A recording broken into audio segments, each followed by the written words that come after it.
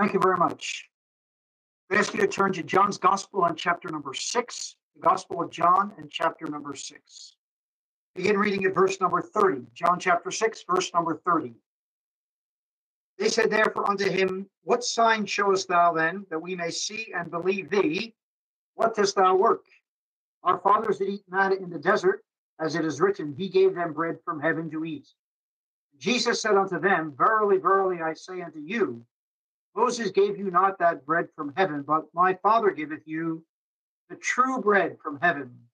For the bread of God is he which cometh down from heaven, and gives life unto the world. Verse 35, Jesus said unto them, I am the bread of life. He that cometh to me shall never hunger, and he that believeth in me shall never thirst. Look down at verse number 38. For I came down from heaven not to do mine own will, but the will of him that sent me. Then we have the Jews murmuring over that. And verse number 47, Verily, verily, I say unto you, he that believeth on me hath everlasting life. I am that bread of life. Your fathers did eat manna in the wilderness and are dead. This is the bread which cometh down from heaven, that a man may eat thereof and not die. I am the living bread which came down from heaven. If any man eat of this bread, he shall live forever. And the bread that I will give is my flesh, which I will give for the life of the world. Verse 53, Jesus said unto them, Verily, verily, I say unto you, except ye eat the flesh of the Son of Man and drink his blood, you have no life in you. Whoso eateth my flesh and drinketh my blood hath eternal life. I will raise him up at the last day. For my flesh is meat indeed, and my blood is drink indeed. He that eateth my flesh and drinketh my blood dwelleth in me, and I in him. As the living Father has sent me, and I live by the Father, so he that eateth me, even he shall live by me. This is that bread which came down from heaven, not as your fathers did eat manna and are dead. He that eateth this bread shall live forever. And we do trust God will bless the reading of his word to all of us who are here. Now, just in the event that there may be one or two who are not with us last week, we're looking at the 3 occasions in the Gospel of John when, from the 7 different I am statements made by the Lord Jesus, there are 3 of them in which he qualifies it by adding the expression true. He is the true light. He is the true bread, and he is the true vine. As the true light, he brings revelation, and with it, salvation. As the true bread, he brings refreshment, and with it, he brings satisfaction. And next week in the will of the Lord, we'll see that as the true vine, he brings sanctification and the reproduction of the life of Christ in each one of us by divine grace. As you think about bread, you're very, very conscious that it is basic to life. The Lord Jesus used one of the most obvious, most blatant examples of something that sustains life. I am the bread of life. It is basic to all of life. The Lord Jesus as well realized that here is something that is so available, is broad in its availability, available in every culture, in every country. There's something that answers to bread that every group of people throughout the world would readily understand when he refers to himself as bread. Here's something so very, very necessary in every way. The Lord Jesus here refers to himself again as the true bread. And again, it's not the idea that all that before him was false. It's rather the idea he's the ultimate. Everything prior to him was building up to this point, was pointing forward to this point, when he as the true bread would come and provide not merely sustenance for day-to-day life, but would provide that which was necessary for eternal life. I want you to think first of the context in which this statement occurs. Back in the beginning of chapter 6, we are reminded in verse number 4 that Passover was nigh at hand. It was Passover season. Then you have the Lord Jesus Christ following that occasion when he fed the 5,000. The very next event is he walks upon the water. And if you think of that, you think about the children of Israel and the Passover night and leaving Egypt, and they walked through the water. But the Lord Jesus Christ, in contrast, walks on the water to come to his disciples. And when the Israelites came into the wilderness, one of the first things they encountered was the manna and the bread. And so we have the background of Passover and Exodus and the manna brought before us as part of the context of this chapter, and which the Lord Jesus Christ will use in a large way as the background for his discussion with the Jews of his day. But I think there's another background that we have to consider as well that is even broader and perhaps more basic. Genesis chapter 3, with the fall of Adam, is the first mention of bread. Here is another mention of bread. So Genesis 3 is the first mention of bread. Here we have the true bread that has come into the world. Remember, in Genesis chapter 3, they ate and they died. Here in John chapter 6, the Lord Jesus reverses the order, and it is eating and living. So you're getting something of the intent of this chapter, that the Lord Jesus is reversing everything that came into the world through Adam by the bread of life. It's another interesting study, and I'll just mention this for those who wish to follow it out. But in John's gospel, the Lord Jesus Christ replaces everything. In John chapter 1, you recall, he tabernacled amongst men. So he replaces the tabernacle. In John chapter 2, he refers to his body as a temple. He replaces the temple. In John chapter 3, he replaces the teacher, Nicodemus. And then he goes on to replace the types and the traditions of the nation. Here he is replacing one of the types in the manna. So in Genesis, we have bread for the first time. Here in John chapter 6, we have the ultimate bread that has come into the world. In Genesis, we have eating and dying. In John 6, we have eating and living. In Genesis chapter 3, they were going to eat bread in the sweat of their brow until they return to the dust. In John chapter 6, we eat bread, and we have resurrection in view, overcoming what sin brought in of death.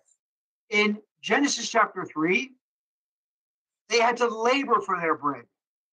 In the sweat of his brow, he would toil and he would struggle to bring forth bread.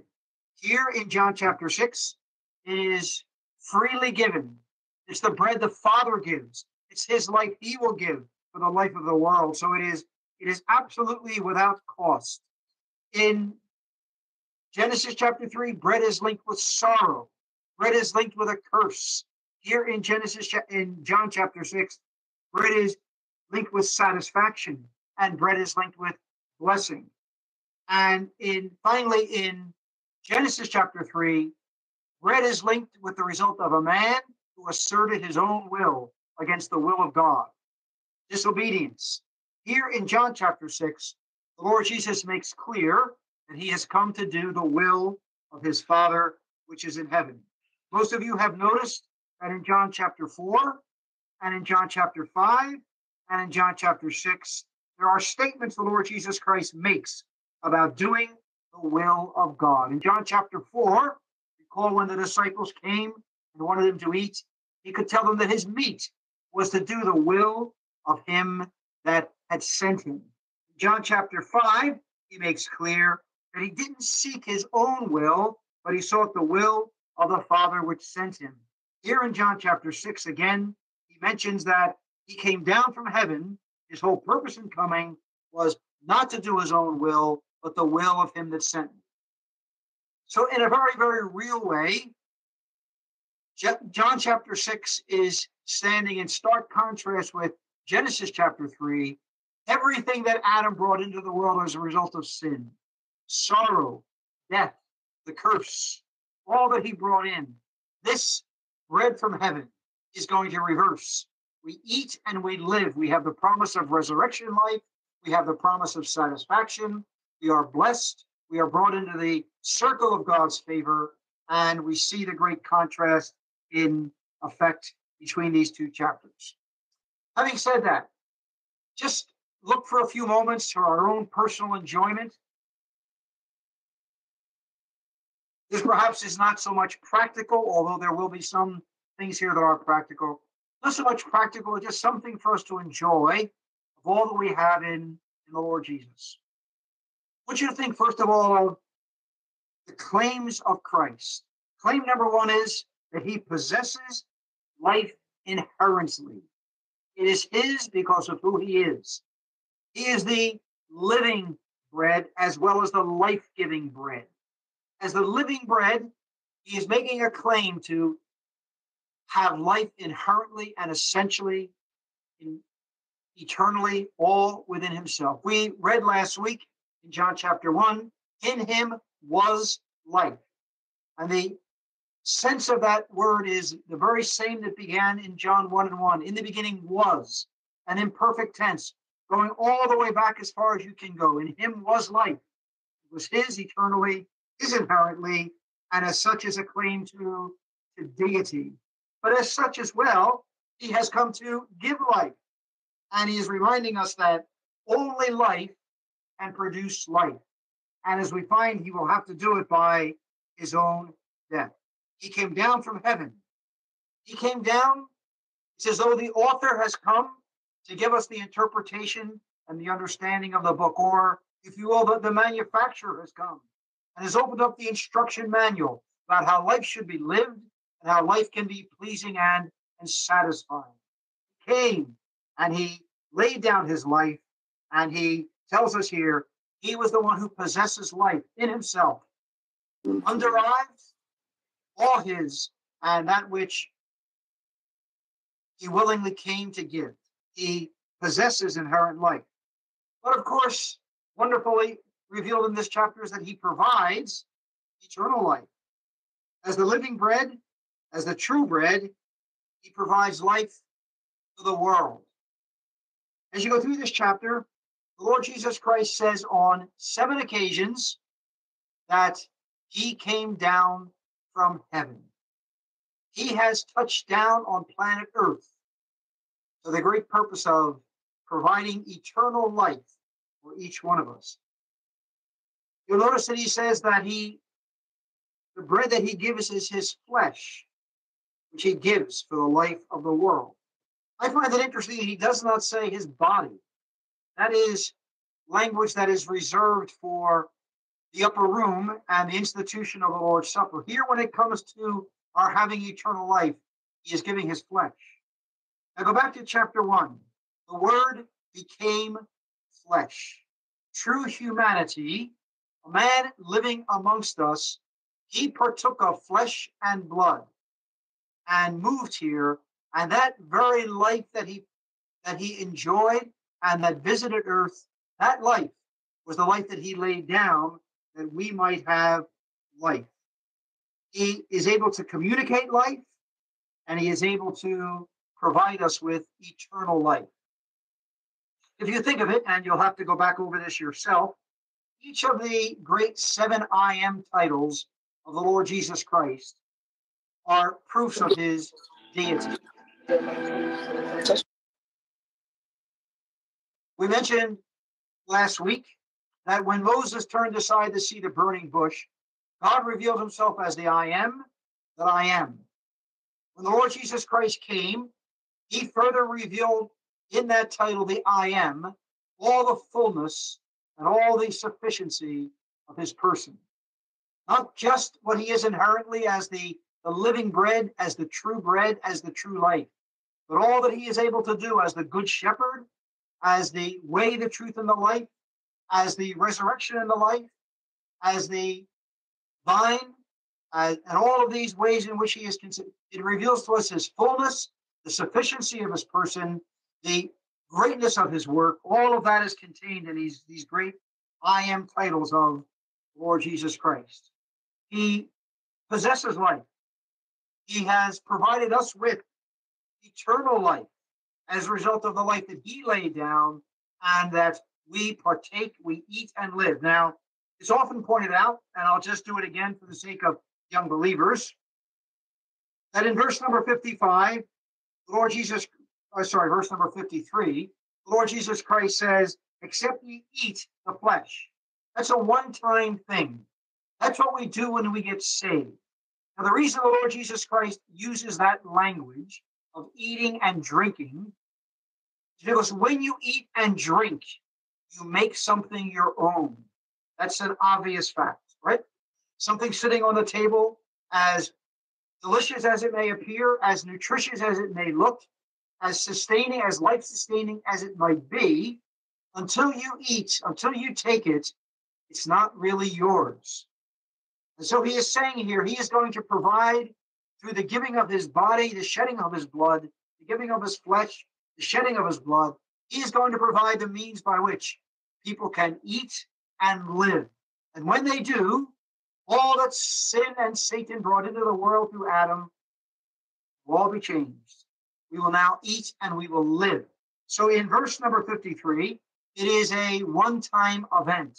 That's what you did when you got saved. That's what I did. We weren't thinking of that, but when we accepted Christ, so the value of his work, we literally ate. Many are the words that John uses for this event: believing, trusting, accepting, coming, going through the door. All of those are expressions John uses that gathers together in his gospel to tell us of the great truth of salvation. But when you come now to verse number 56, it is not a one-time thing. Here is something we do for the remainder of our spiritual lives. We continue to eat and we continue to drink. And what that means is, here is one that provides what is a profitable and enjoyable life, enjoying Christ through our life here upon earth. We need to feed upon Christ continually. The initial eating that occurs at Conversions Day is only the beginning. We continue to appropriate Christ in our lives for every step of life's journey, for all of its trials, for all of its difficulties. So I want to just take a few minutes to take a diversion for the sake of younger believers and talk to you about feeding upon the Word of God day by day in your life. The first thing to recognize is, keeping with what we read here in verse 56, this must be a priority. I have to realize that it's not enough just to possess eternal life. God's intention is for that life to grow and to be a satisfying life and to be a life that is marked by a continual feeding. So it has to be a priority in my life. You recall when it came to gathering the manna, they had to gather it early, both in terms of the time of the day. They had to eat what they gathered, and they had to gather according to their appetites. So let me just suggest gathering it early, both in terms of the time of the day and the time of your life. Getting to your Bible when you are a young person is invaluable. I can tell you that even though I thought I would have lots of time as I got older for Bible study, two things occur. Life seems to get busier, and your mind seems to get less able to take it all in. And so what you learn in your young Christian life is vital and is important. So gathering it early, both in terms of the time of day, when your mind is fresh, and in the years of your life when your mind is at its freshest and at its best. So make it a priority, number one.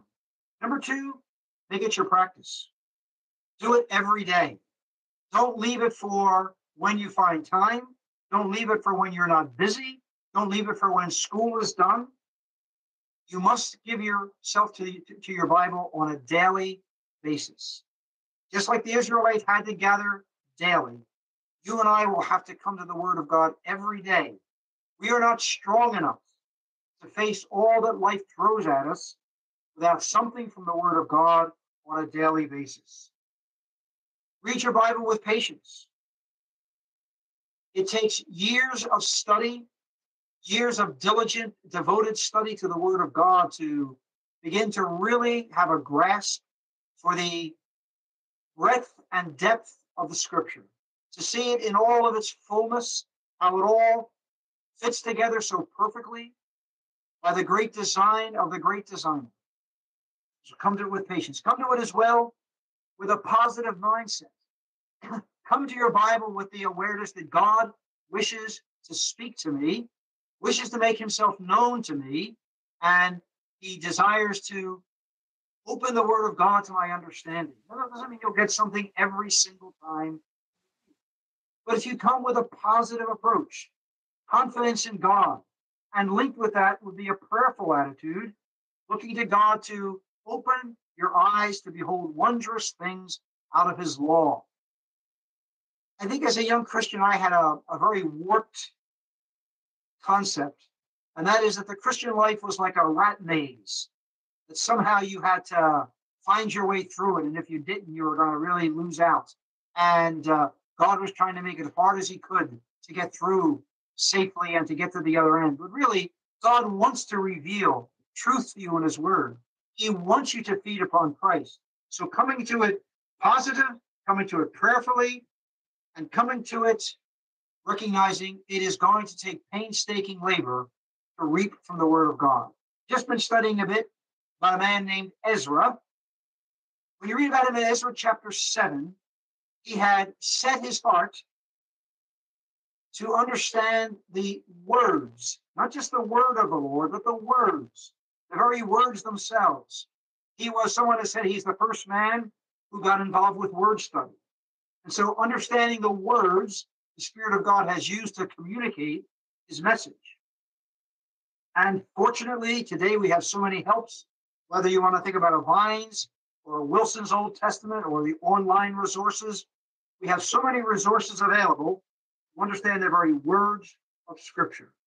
And so we are reminded here of the need then to continually feed upon the Word of God. Coming, feeding upon his Word, we will learn what he values. We will learn what he desires for us. We will be satisfied with his approval and not men's. It's interesting as well to think, and I don't think it's going beyond Scripture. The Lord Jesus Christ refers to himself as the bread of God. Could it be that in that title, there's just not the idea that God is the source of the bread, but this is bread that God himself has fed upon for all eternity. One of the great reasons that God has provided, one of the great reasons God has brought humanity into being and has gone to the great expense and difficult trouble of bringing about salvation is not that God needed something, or that somehow heaven would not have been absolutely content with just Father, Son, and Holy Spirit together. But I think one of the reasons, and you can give me your own thinking on it if you ever wish to, God enjoyed his Son so much. He wanted others to enjoy what he's been enjoying eternally. God has been feasting upon his Son and all that his Son is. And God wanted us to enjoy that as well. So he is the bread of God. He is the living bread. He is the true bread. He is the life-giving bread. He is all of that. And then as well in this chapter, in a very unique way, 4 times over, the Lord Jesus Christ speaks of raising him up at the last day. Now, I have pondered that, wondered why the Lord Jesus Christ introduces that here in this chapter as something that is linked with him being the bread of life. 4 times over, he speaks of his ability to raise it up, raise him up, raise them up again at the last day. Could I suggest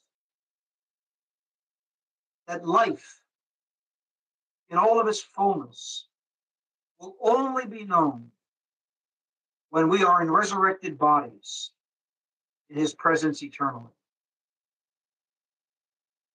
In 1 Thessalonians chapter 5, in one of the references that Paul makes to the Lord's coming, he says in verse number 10, who died for us and rose again, that whether we wake or sleep, we should live together with him.